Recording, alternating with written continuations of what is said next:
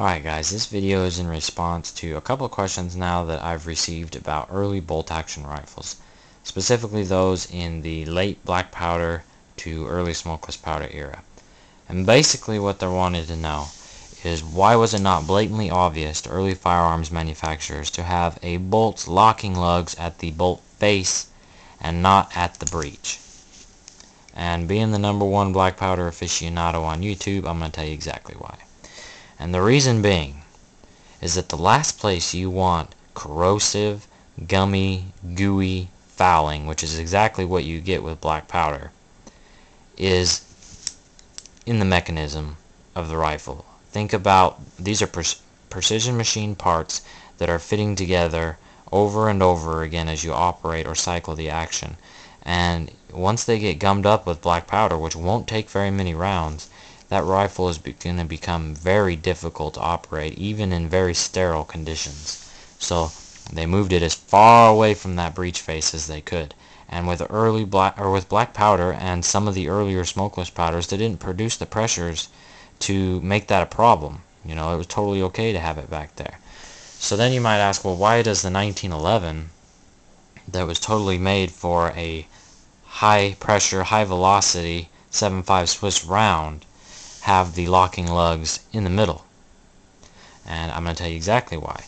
Because having the locking lugs in the middle here, not only did it save them on production costs at the time, but it is a much smoother operating mechanism than even like the K31. This bolt here is twice the quality of a K31 bolt. It's smooth, it was totally hand polished, and look at the size of these locking lugs. It has 2 locking lugs, and it's bigger than my thumb. It's absolutely massive. And look at the rotation that you get inside of the receiver. And the Swiss receiver is every bit as nice in terms of the metallurgy as the bolts are. These bolts have been rated at 95,000 psi.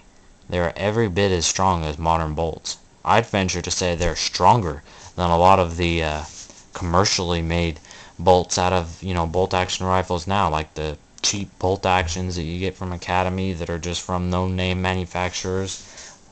I would venture to say that this is even stronger than that, even though they have, maybe they've got a Mauser style locking system or the modified Remington, style or whatever. I guess that's still a Mauser style, but every company kind of likes to put their own spin on things to avoid copywriting issues. But I would venture to say this is even stronger than that, just because of the metallurgy and how the size of the bolts are. Like I said, 95,000 psi is what these things are rated at.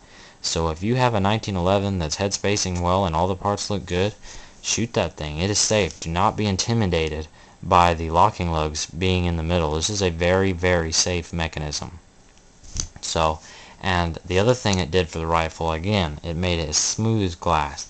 I'm going to attempt to get a better angle. I talked and I showed a little bit of this in my other video, but I'm going to attempt to get a better angle like this. So let's see if it works. Alright, as I was saying before, this action is smoother than a shotgun action.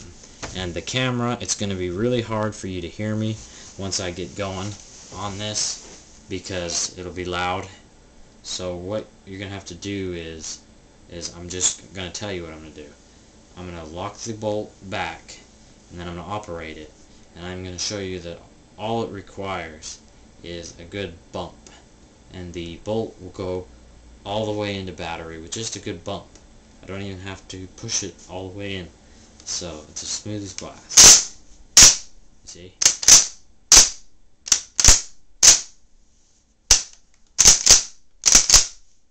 It sounds actually very similar to a shotgun. Very smooth action. The rounds are going to eject up and to your left.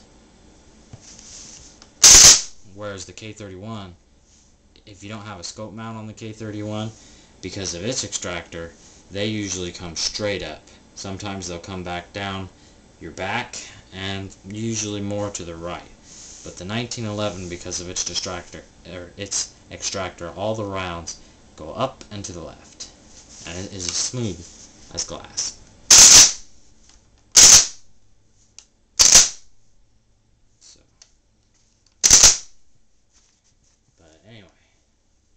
guess that's about it. I don't think there's anything else. I think I covered anything. Anybody curious about something?